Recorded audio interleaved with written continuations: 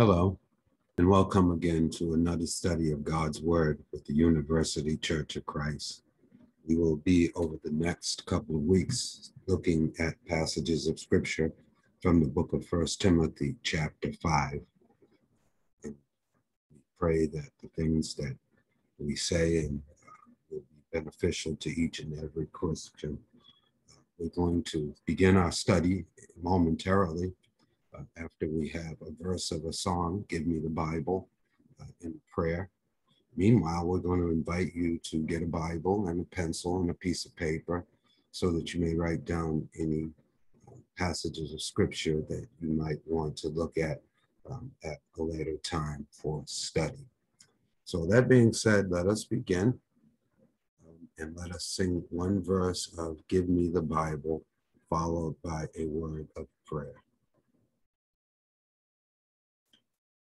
Give me the Bible, star of gladness gleaming, to cheer the wanderer, lone and tempest tossed. No storm can hide that radiance peaceful beaming, since Jesus came to seek and save the lost.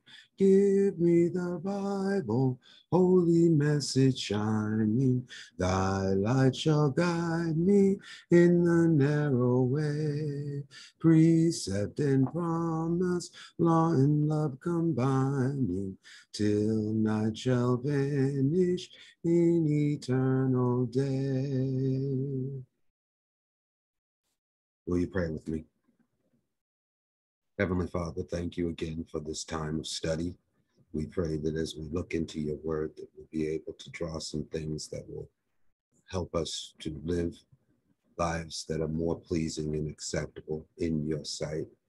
We thank you for this letter that Paul wrote to the young man Timothy, and for all that it teaches us about preaching and teaching the gospel and about living in a way that's pleasing and acceptable before you. We know, Father, at this point that the whole purpose is to save ourselves and those who may hear us. So we pray, Father, for opportunity, and that we'll take advantage of each and every one. Thank you for Jesus coming and dying on the cross. We know that it is an acceptable saying that Jesus Christ came to save sinners, of whom I am chief. So I am thankful to you, Father, for this opportunity, and thankful for your blessings, and ask that you will bless us all in a way that we can always look to you and know that you're taking care of us. In your Son, Jesus' name, we pray. Amen. Okay. So we are going to be, again, over the next couple of weeks, looking at the book of 1 Timothy, chapter 5. And the subject matter is basically the treatment of church members. There are different groups in the church. The church is comprised of many different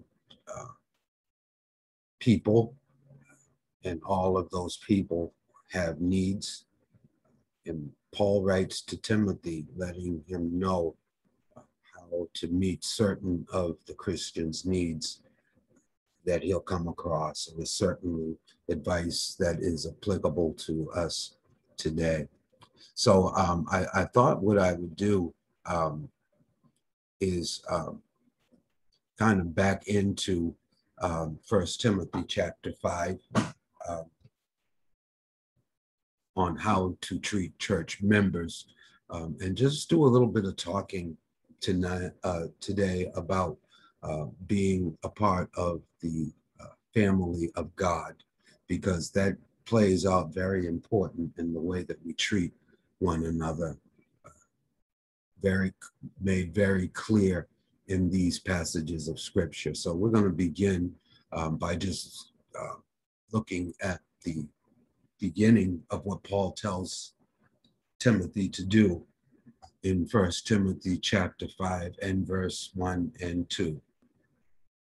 He says, "Do not rebuke an older man, but exhort him as father, younger men as brothers, older women as mothers, younger women as sisters with all purity. I want to, again, just concentrate on the family aspect of this passage of scripture. The fact that Paul is mentioning fathers and brothers and mothers and sisters really brings the idea of family into perspective.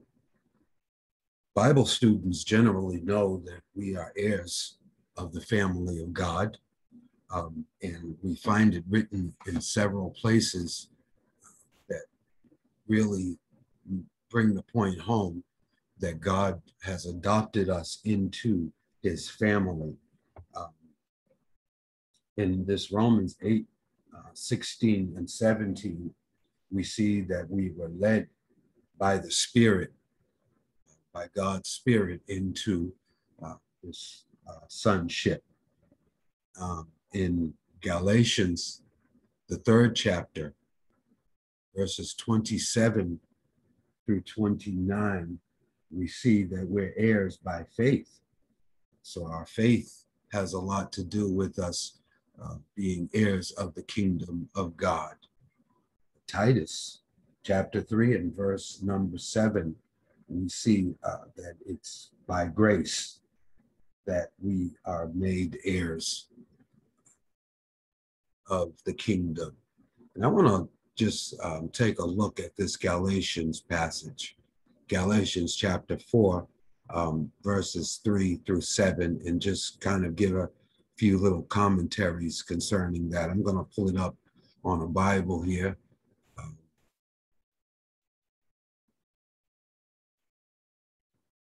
Here, Galatians chapter 4.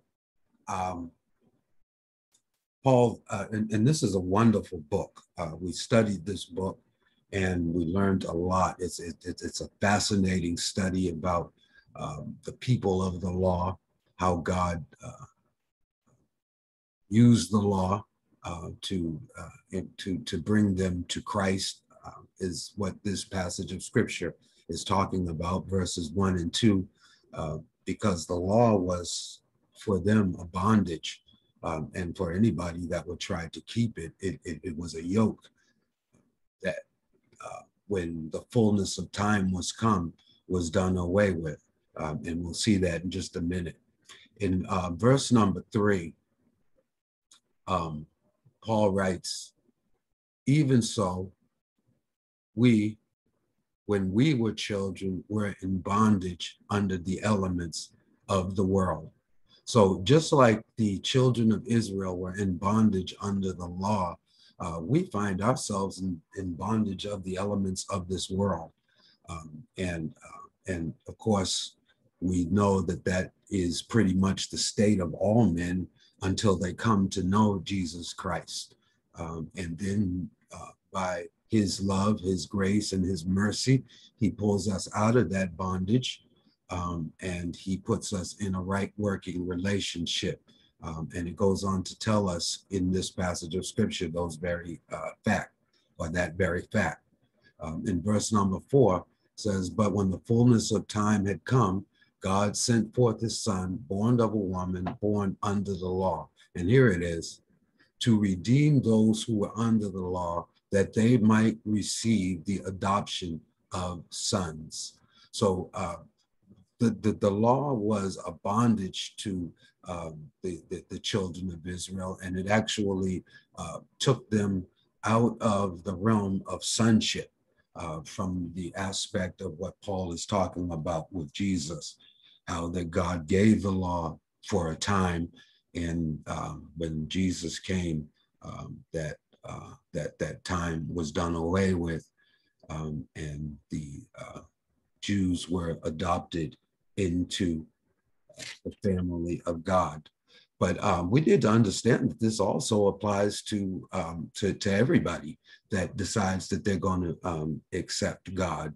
That not only because we were under the beggarly elements of bondage in the world, and again, God pulled us from that. and he has put us in a right working relationship with him and has given us sonship, just like he did to those Jews. There's no difference between us and them. He goes on to say, to redeem those who are under the law, that he might receive adoption and become the sons of God. God has sent forth the Spirit of his Son into your hearts, crying, Abba, Father. Very powerful statement, that now we not only call Father, we call Abba Father. Abba is, I believe, is Aramaic for the word Father. So we get to call him Father double over, Father, Father.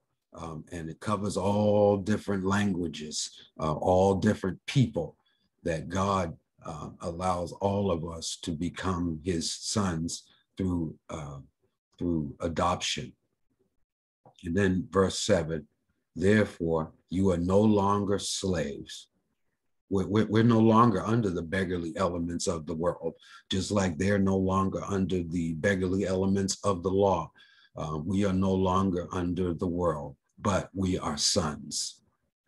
And if sons, then heirs of God through Christ.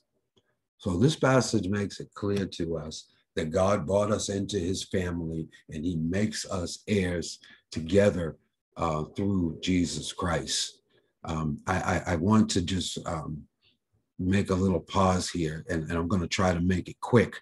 And I hope it's not confusing to anybody, but it's a point that I think we need to be careful of. I was actually looking during the study to try to find where me and Jesus are brothers. I know there are some denominational teachers that refer to Jesus as the elder brother, and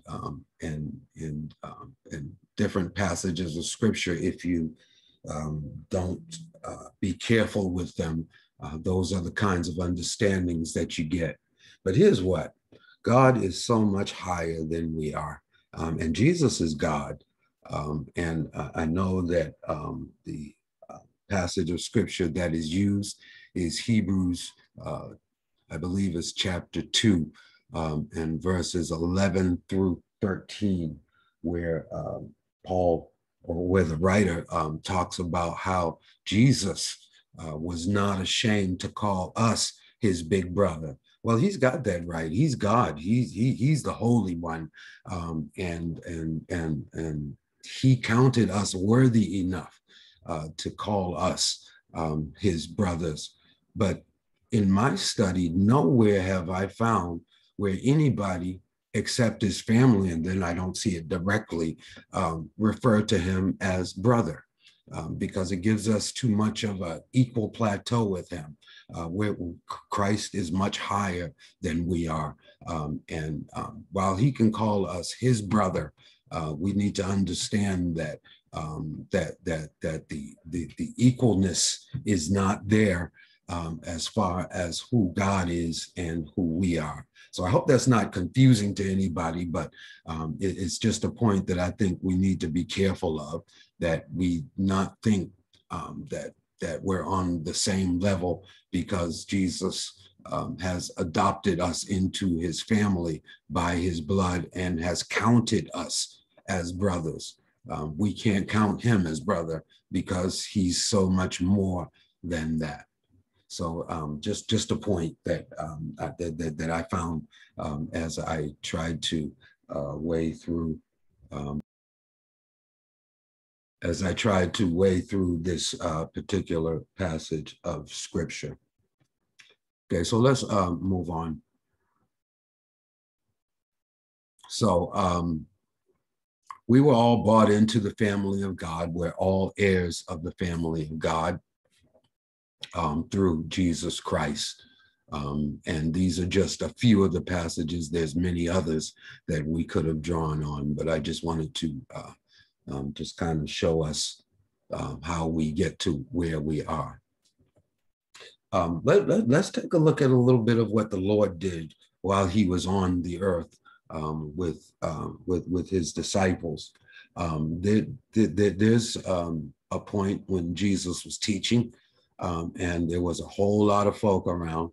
And it's recorded in Mark chapter 3, verses 31 through 35 that we'll be looking at.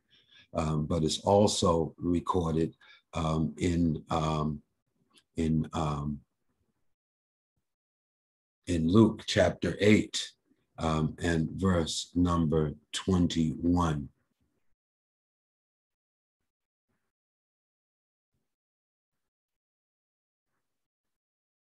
It says there, and we're going to look at Mark's account. Then his brothers and his mother came, and standing outside, they sent to him, calling him. And the multitude was sitting around him, and they said to him, "Look, your mother and your brother are outside seeking you." But he answered them, saying, "Who is my mother or my brothers?" And he looked around him in a circle at those who sat about him and said, "Here are my mother and my brothers. For whoever does the will of God is my brother and my sister and my mother." So Jesus calls a whole family of disciples, and he uses intimate terms. Mother, brother, sister are all very, very close, or considered to be very, very close relationships. I want us to note that Jesus is not being disrespectful to his mother and his brothers by saying this. The task at hand required that he deal with the multitudes. That was his mission. And again, we can look back and see several places where Jesus tells us that we've got to forsake family and follow him. But he's not telling us to neglect them because we're following him. As a matter of fact, as we look through scripture, we're going to see quite contrary to that. That God wants us to take care of our families. And so Jesus was not at all distancing himself from his mother or his brothers. He was just recognizing his work.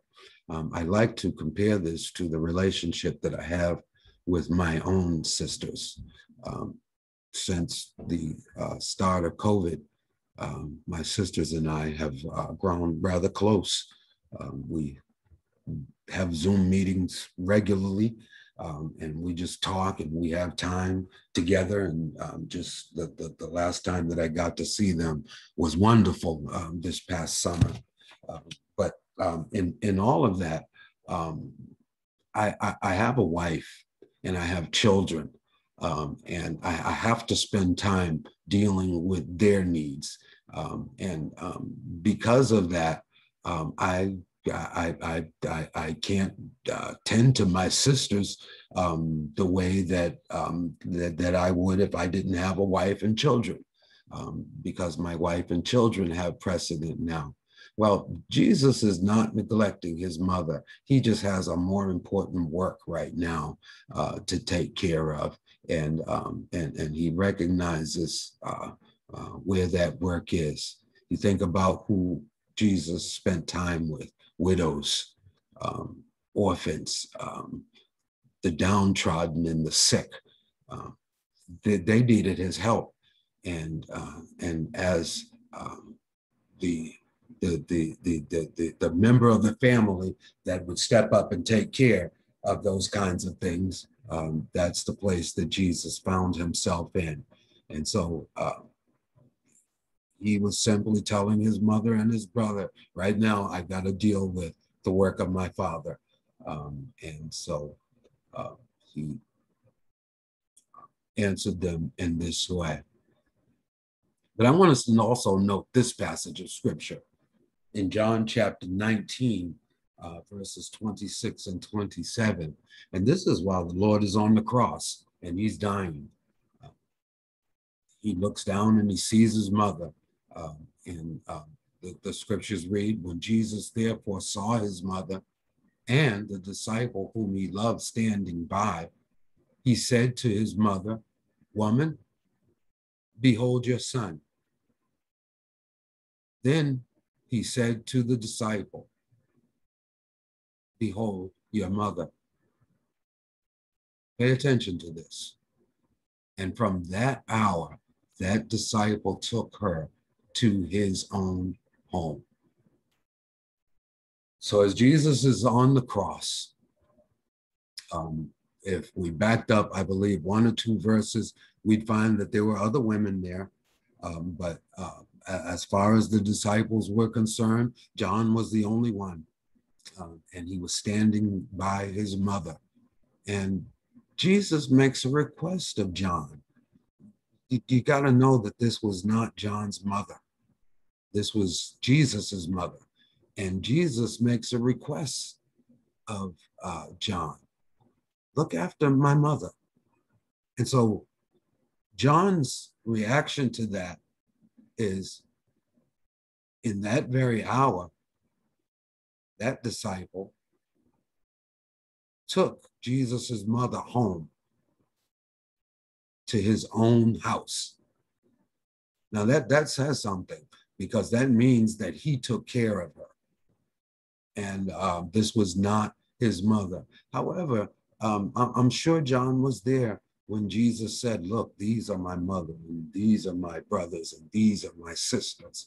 And now he's seeing the Lord's mother, his biological mother, standing there, and knows that he needs to honor the Lord's request to take care of his mother.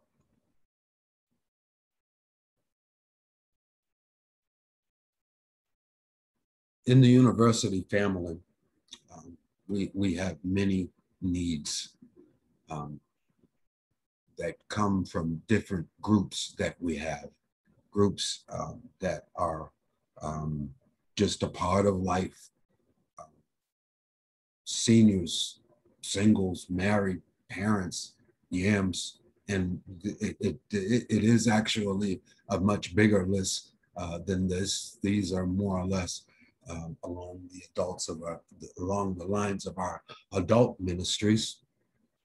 But I want us to note that our seniors have needs that need to be met. Our singles, they have needs that need to be met. Married, parent, our young adults, all of them have needs that need to be met. But here's the thing.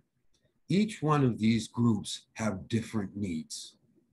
Seniors have different needs than the yams, and the parents have different needs than the single folks, and married folks. They have different needs, and so there has to be a way.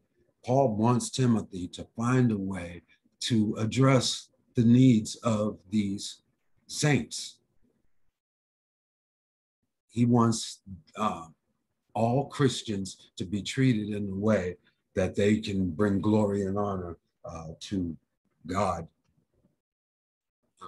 And so they need special treatment in those areas that they have needs. So in the family of God, we have all of these different groups, and all of them have different needs. Back to 1 Timothy chapter 5 and verses 1 and 2, Paul says, "Do not rebuke an older man." We're going to talk a little more about that next week, but Lord willing. But exhort him. And also we're going to be talking a little bit more about the exhortation. But what I want us to get from this is that we are to exhort him as a father. Our older men, if you're older than I am, you've been around for a good little while and have seen some things in life, and don't minimize the blessing of age, because you see what works and what doesn't. You can see things coming, and be a source of advice to younger people, and so. and that's what fathers do. They advise their younger men and women on things in life. And it should be no different in the church. We should look to our older men um, for those kinds of things. We need to look at our younger men as brothers.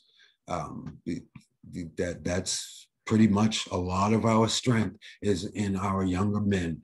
And we need to treat them like brothers.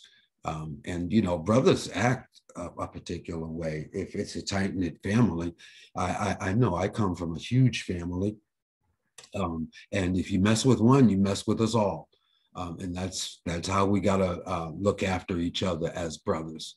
Um, Older women, as mothers, we need that compassion in our lives. And we need the education that they give to our younger women and our younger mothers. Our younger women who are our sisters, they have a specific set of needs that have to be met with purity. And we'll be talking a little more about that in the weeks to come also. But just understand that Paul is opening up a discussion here on how we've got to treat each other as church members. We've got to be more than friends. We've got to be family. And family looks after family. There's certain things that a family, if it's close knit, will stand up against and make sure that the whole family has the protection that it needs. So Paul is encouraging Timothy to look after some of those things, and we'll be looking a little further into those in the upcoming weeks. Okay, so for your homework, I'm going to ask you to please read in its entirety the 5th chapter of the book of 1 Timothy, that you can catch the context of what we're going to be talking about. And I'm going to also ask you to please read the lesson 6, pages 26 and 27 in our workbooks, and then answer questions 1, 2, and 3 on page 28 in our workbooks also.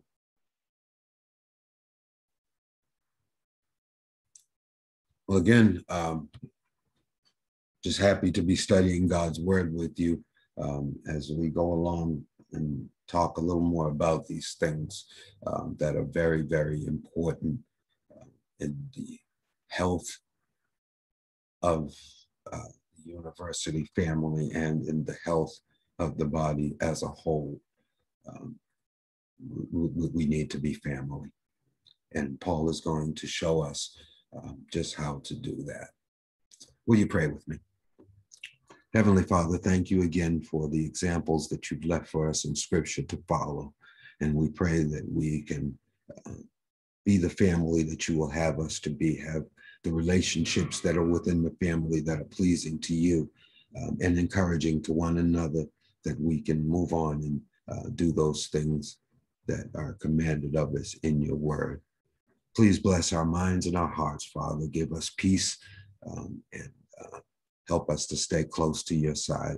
In your Son, Jesus' name, we pray. Amen.